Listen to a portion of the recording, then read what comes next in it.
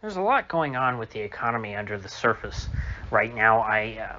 Just after Fed Day, for example, we saw a huge spike up in the reverse repo from about half a trillion, which was a massive number before Fed Day, and to now sitting around $750 billion. And I've been trying to do a lot more research and thinking about what exactly that means, because the reverse repo question is something that I've struggled with this year, and I'm not ready to cover that yet. I hope I will be tomorrow. I've got a lot more reading and listening that I have to do on that topic, so stay tuned for that. But for today, there's something from 2 days ago, or 3 days ago maybe now, June 15th. There was a very good article that I read about the benefits cliff that is coming in September, I believe. It was right around Labor Day.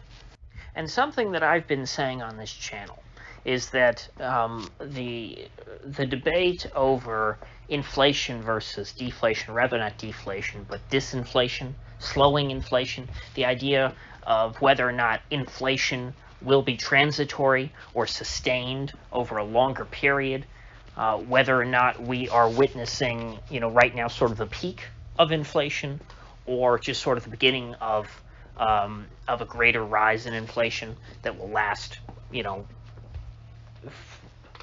not in perpetuity, but at least in the medium term until something changes. And I've been arguing more on the side that I believe that inflation will be sustained. And that belief is predicated on the idea that the benefits regime ushered in by the CARES Act back in 2020, the enhanced unemployment benefits, which are incentivizing so many millions of Americans to stay home and to not go to work. I guess you'd call them, the 8 million people who had a job before March of 2020 who are now sitting at home despite, the, I think, over 10 million job openings last I checked. And so very simply, you have less people working, but their income has been replaced or in fact supplemented. They're making as much or more as they were before, and so they have lots of money to spend, yet they are contributing nothing to the economy, and so they are essentially sucking up resources and thus driving up prices, because we are seeing supply fall against demand. Demand, in terms of dollars, has remained in the economy. Consumption is still high, but supply is what's taken a hit. That's my general thesis behind why I think that inflation is happening now and why it will continue. However, that obviously is only going to continue for as long as these benefits last. And the people who have been promoting the idea that inflation is transitory say that, well, these benefits all have a sunset in them. They're all going to end at some point. And when that happens, boy, look out below. And it's not just the unemployment benefits, I believe. There's also mortgage forbearance and the eviction ban, which the eviction ban is only on, at this point, I believe, only on federally backed loans, so that's sort of a subset of the rental market.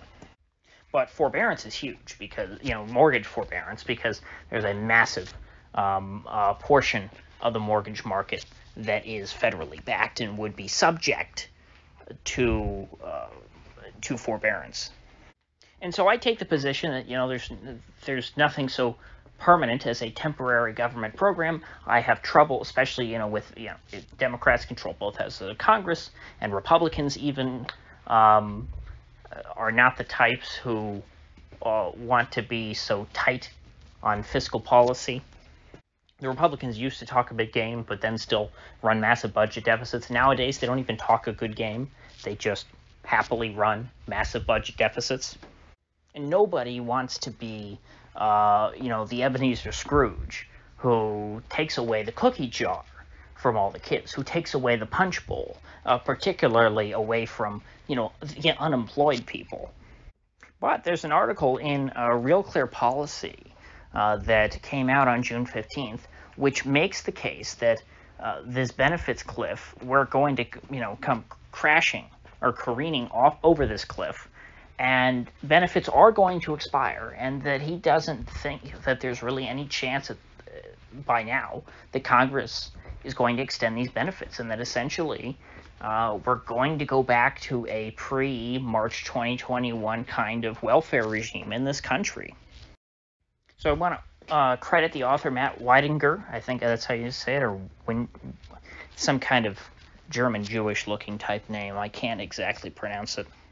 I think it's Weidinger though, so forgive me if that's wrong. I'm sure he'll never hear this.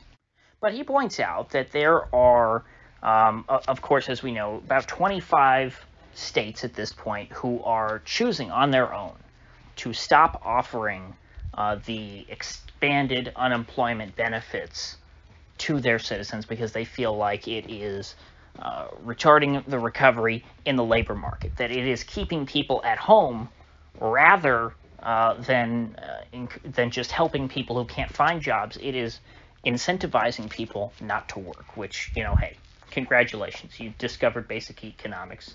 If you tax something, you get less of it. If you subsidize it, you get more of it. If you subsidize unemployment, you're going to end up with more unemployed people than you otherwise would.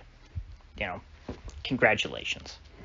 Well, something that I hadn't thought about is that, well, these Republican states that are getting rid of these unemployment benefits, they have representation in the Senate. They've got 39 senators.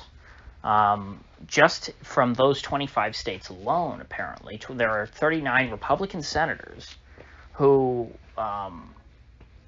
in all likelihood, would share the same position as their governors on this issue, meaning that these senators, why would they support extending these benefits for the expanded unemployment if people in their own state, their own constituents, are not going to get any of these benefits?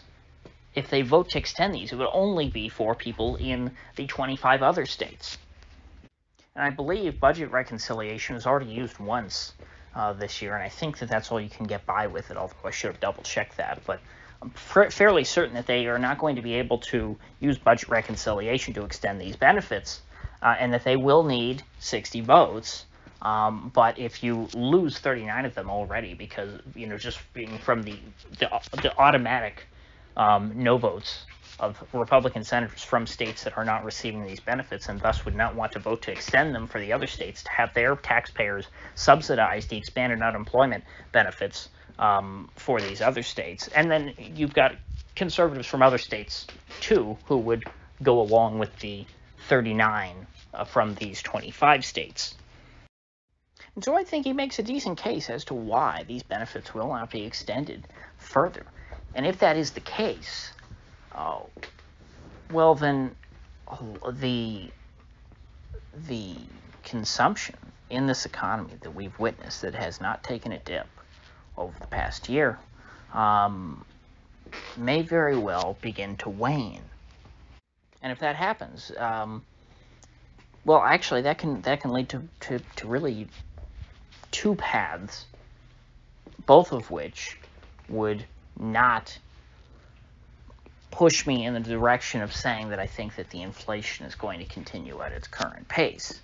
One is that people don't get these unemployment benefits and they simply can't consume as much because they don't have the same high unemployment benefits that they did before. They've got less money coming in, and so they can't just go out and buy things.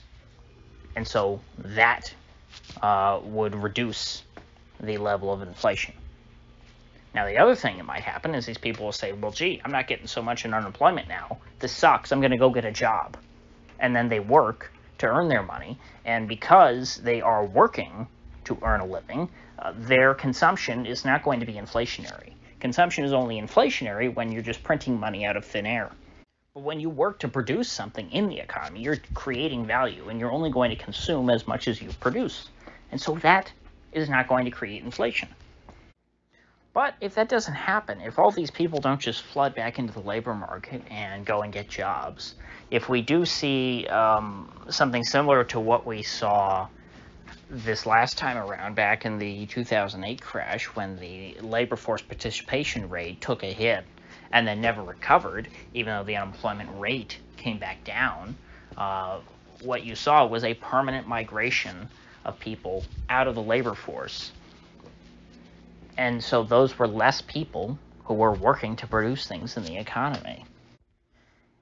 And so we might be looking at a choice here of either we have inflation and nominally, sustained economic activity, or we see inflation die down because the Fed is not printing money and pumping it directly into the real economy, and we see the air start to come out of the bubble.